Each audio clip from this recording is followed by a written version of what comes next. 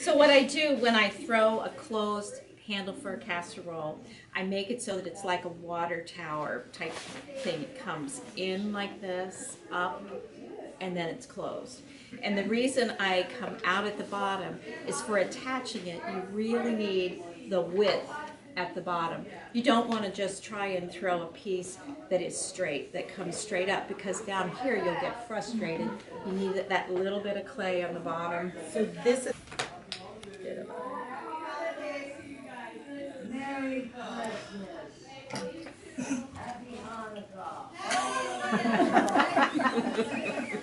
Merry Hanukkah, Happy Christmas. We're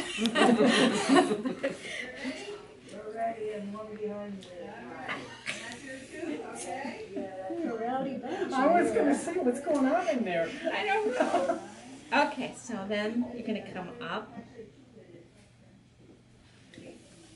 And I've got a little bubble, but I'm not going to bother it. There are a lot of considerations. One of the most important is, can you get your hand around it? You don't want it to stick out. That one kind of sticks out a little far. This one's a little shorter, a little fatter. That one's thinner. And you want to think, you want yourself or your customers or your friends and family to not struggle. The more person-friendly a pot is, the more somebody will use it, I think. You know, I mean, there are certain things that I reach for all the time, and it's generally because they're comfortable in my hand, or I love the potter that made them, or something of that sort. So this is going to be a little short one, and then I'm just going to take it and close in the top.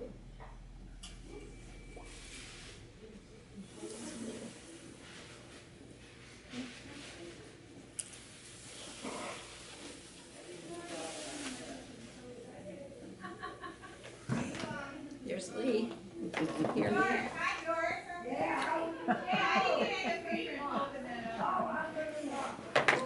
So if I were making an open one, it's fine the way it is, just like this. If I'm going to close it, I'm going to use my left thumb.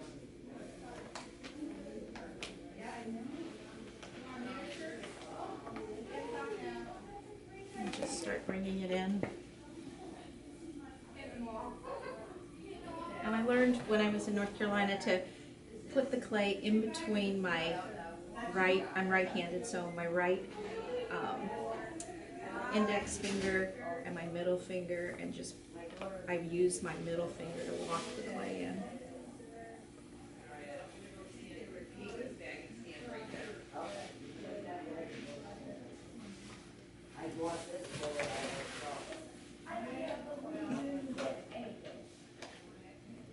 I'm not used to having rowdy noise, huh? We're used to Dennis and the forklift and stuff like that. So let's close her up.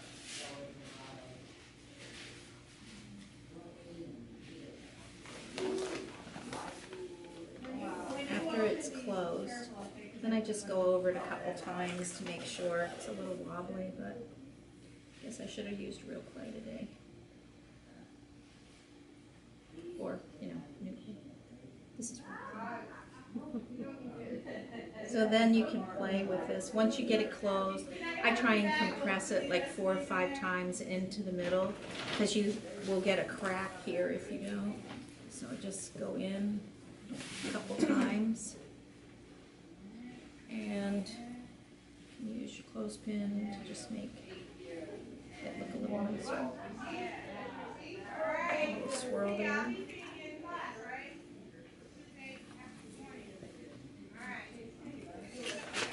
Once you've got it closed, you've trapped the air in there, so you can really play with it a little bit more.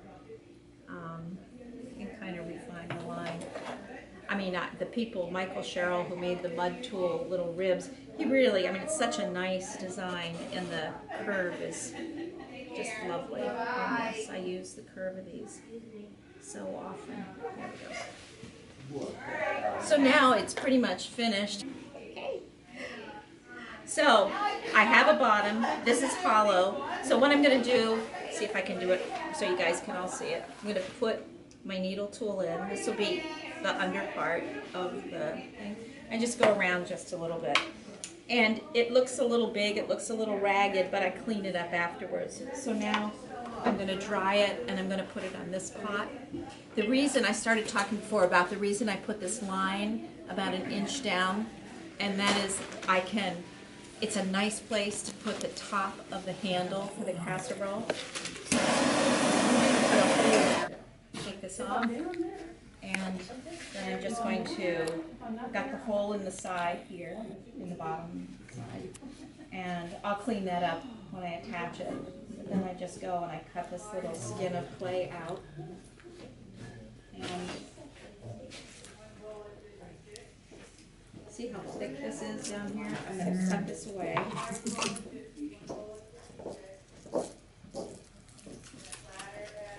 Taking off. I never get to see you, lady. So I'm going to cut this off. And then I'm just going to go around and pinch it up just a little bit. And the only thing that I have to consider about this is, what, Teresa? Look at how round this is. If I see, here's the bottom. If I do it like this and I put it on, Oh, yeah. look at how big that is. Yeah. Look at how big that So you're is. gonna have to trim it down. Yeah, so, but a really nice way to trim it down, what I'm gonna do is I'm gonna look for the bottom, and then, put here, I think everybody can pretty much see. And I'm just gonna cut it straight across.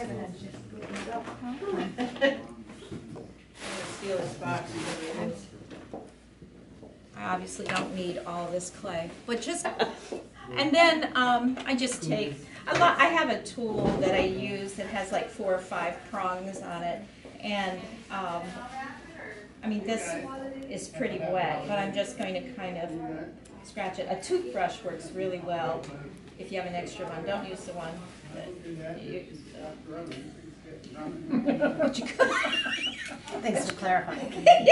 I mean, use an extra one.